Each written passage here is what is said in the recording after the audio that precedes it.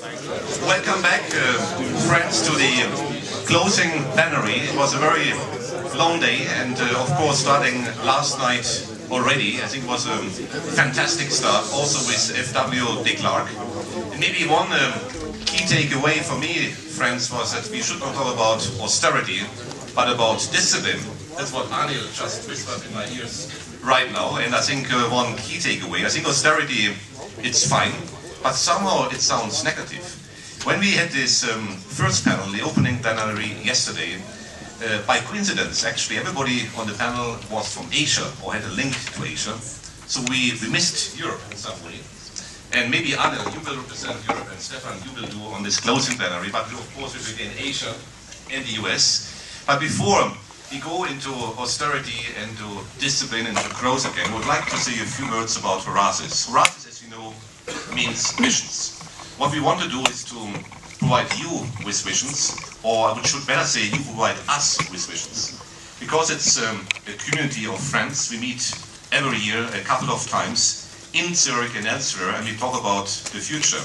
This Horasis annual meeting, as you know, is a meeting of friends. It's small, it's a get-together, there's no media, we have Chatham House rules, and it's exchange actually, it's about the way forward, and all the discussions happening in this meeting and outside, maybe on the floor. And I always know that sometimes discussions during the coffee break are even more important than the statements on the plenaries. So on the way forward, I would like to tell you what will happen this year in 2013. Besides this Horasis annual meeting, we are hosting 4 large-scale summits focusing on emerging markets. So we do a meeting on China, India, Russia, and the Middle East. The next Global China Business meeting will be held in The Hague, in the Netherlands, 10th, 11th of November. And we are very happy, friends, having the Vice Mayor of The Hague today with us. And Henk, if you would like to join us for 1 second, Henk Kohl, the Vice Mayor of The Hague. Thank you. Well, thank you for my second.